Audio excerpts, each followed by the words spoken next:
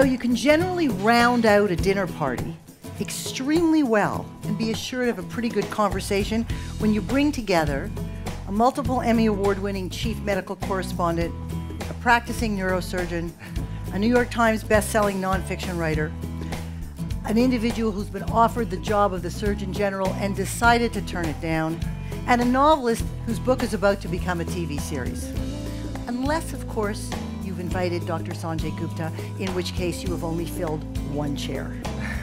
We regularly welcome Sanjay Gupta into our homes, and tonight we have the great joy of welcoming him to our stage. Ladies and gentlemen, Dr. Sanjay Gupta. Thank you. Welcome. Appreciate it. Welcome, welcome, welcome, welcome, welcome.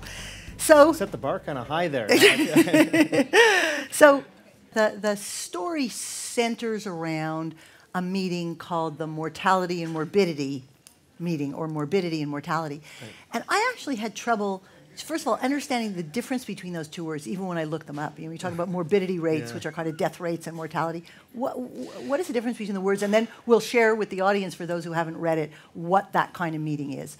Sure. You know, I think from a medical standpoint, and some of this, you're right, the definitions are they probably cross over a little bit, but typically we talk about death with regard to mortality, and morbidity is more complications. Mm-hmm. So not necessarily death, but things that have happened that have either come about as a result of error or just some unexpected outcome.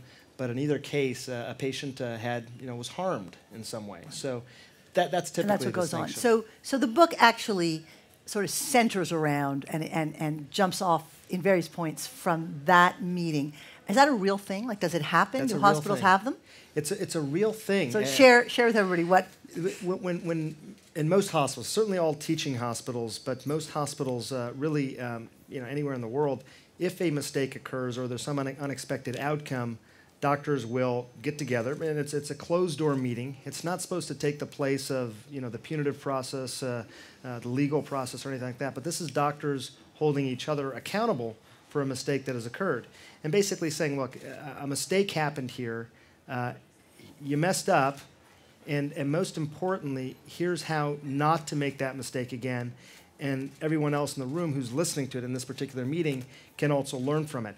And as unsettling as it is to think about, the practice of medicine does move forward in many ways because of what would be best referred to as trial and error. People try things, they don't always work, the mistakes happen, and the worst crime of all would be not learning from those mistakes. So this was about this pretty secretive meeting, and what I was sort of stunned by is that most people, certainly outside the medical world, don't know that a meeting like this even exists. How's that? Actually, I personally served on an executive capacity in a hospital here for 20 years, and I'm pretty engaged. I imagine, because they're an operating hospital, they have this. Yeah. How come, it's surprising, how come this doesn't get out? Like, well, it sort of would be interesting, right? People would want to know what goes on in those meetings. Yeah. I think that in part that's by design, Heather. I think there was always this idea that this is going to be one of the hallowed areas of medicine where we don't want to violate that hallowed area. But I think you're right in the sense that just that the people know that a meeting like this even happens. I think when a mistake happens in a hospital, right away there is a barrier that is set up, often between patient and doctor, and sometimes, to be candid, it's perfectly appropriate. Maybe something has happened, and that barrier is appropriate. But in other cases, it's not. The relationship between doctor and patient can actually be improved if they know that a discussion has happened around this. People have weighed in on it, and some learning has happened. I think you find that's what patients often want more than anything else. In the book, your main character, Ty, wrestles. He has a patient die on the table, and clearly it's affected him hugely, and he wrestles with it, including wanting to go and apologize to the parents.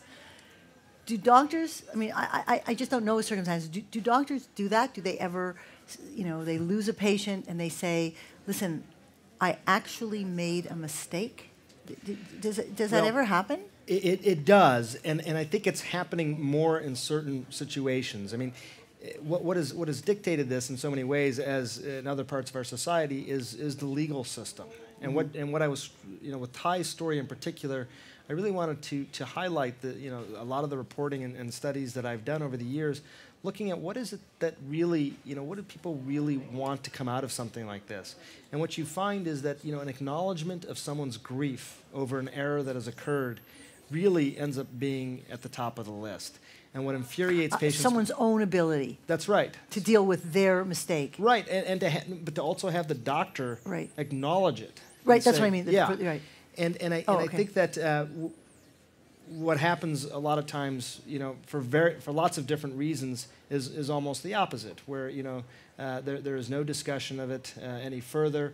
Certainly, the words "I'm sorry" are never uttered, and it's a novel, but I think I was making a point. There was a campaign that I had read about years ago. It was called the Sorry Works campaign, and basically, it was a campaign to try and nurture the relationship between doctors and patients and healthcare professionals and patients, nurses and patients in all sorts of different situations, including a situation where an error has occurred. And I thought it was really fascinating.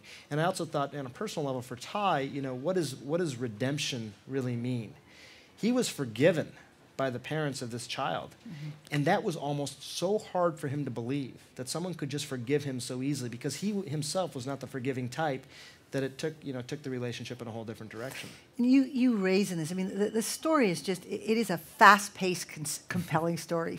5 surgeons, your fantastic character, your ER character, who's a fantastic character. Thank you. And the various situations that each faces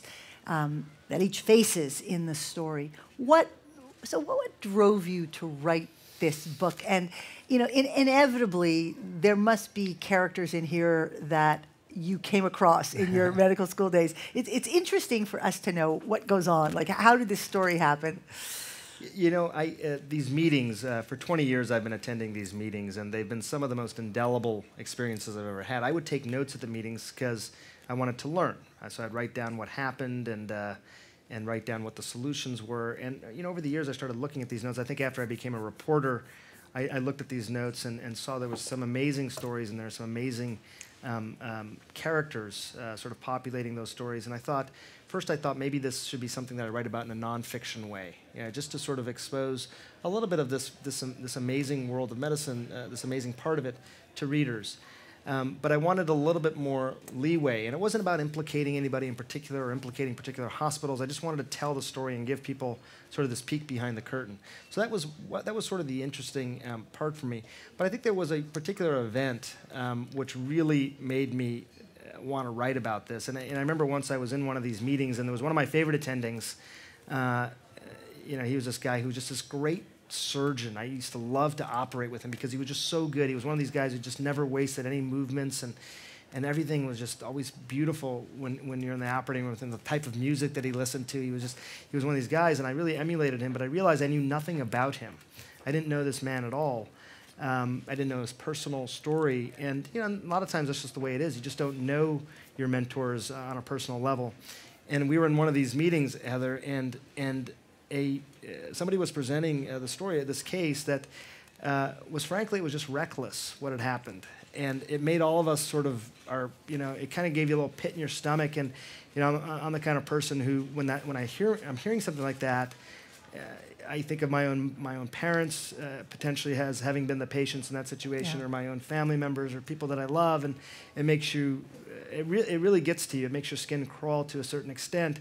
And I remember at some point, our chairman basically, said, "Look, it was a terrible error, and we're going to suspend your privileges for a couple of weeks, essentially." And it just seemed like not to fit with the couple of weeks being so little. Yeah, so little, not to fit with what he had just talked about.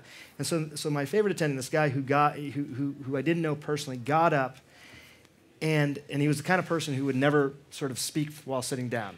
He would speak while standing up, and he was, just raise himself to his full posture. And he came to realize that at some point he had learned a lot about this patient who had passed away. He knew everything about her. He knew the names of her kids. He knew the names of her parents. He knew what she liked to do. And he basically just started telling the entire room of surgeons the story of this woman. And it was this incredible reminder. First of all, it taught me a lot about him. Just the person that he was, that in his spare time, a patient that wasn't even his, that he had no direct responsibility for, he wanted to know everything about this woman. And then he wanted everyone in the room to be reminded about what we do and why it's so important, and not just to like give initials and numbers and make it so It's not clinical. a body on a bed. It's not a body on a bed, and I think that was the moment that I thought, you know, I want to show people some of this as well. I think this is a part of medicine that very few people get to see. I learned a lot there, and I thought maybe I could teach as well. Share. Yeah. So. Who's your favorite character in the book? Not the one you're most like. I read about who you thought you were most like. Who's your favorite character? I think unless it's the best. I think Villanueva Yeah. is my favorite character. He's the ER surgeon. He's an ER surgeon, trauma surgeon. He is a former linebacker, professional football player. Overweight. He let himself go after he left the NFL, and he can't find scrubs that fit him. He's just so big. So he's always wearing like a very large white jacket as a result to sort of cover things up. And he is insatiable in all ways. He's got this booming personality, and he like loves to just show off in front of the ER. But he's also people listen to him because he's usually right, as much as other people would not like to admit it. The thing about Villanueva, they call him the fat cat, El Gato, and he's this amazing guy. But the thing that I think I love about him the most is that despite the fact that there's no soft edges around him, is that he's the purest of all the characters. Compassionate. He's compassionate. You know how he's going to behave in just about any situation. And he always does the right thing. There's no secondary gain issues with him. He's just going to call it the way he sees it, and the patient's interests are always the first and foremost in his mind. So now it's going to be made into a television series, which is incredible. And if this was a theatrical production, or even as a television series, and you could cast anybody you wanted, no concerns about the cost of the characters, and I think this will make them come alive for people in the audience who haven't yet read the book. Who are you casting in these parts? Well, so I have to preface by saying we've already shot the pilot. If Orson Welles was alive, he could be Villanueva. He could be Villanueva, yes, that's right. So we have a Villanueva who I think is great. Ving Rhames is actually playing. Ving Rhames is he's a feature film actor primarily. He does Mission Impossible movies with Tom Cruise. But he's our Villanueva, and it's funny because we read a lot of people for that part, and he just. So are you part of the casting? Yeah, kind of. It's funny because, you'll appreciate this as someone who loves books, but the characters in here are like my children. I can feel it. Can't you feel it just listening to him speak? I love these characters. I can tell you their favorite sock color. I know everything about them. What socks are you wearing today? You're famous for your socks. Yeah, I like socks. It's one of the few expressions of our individuality anymore. In an increasingly conformist society, you wear crazy socks. Yeah. So I really feel like the characters are I know them so well.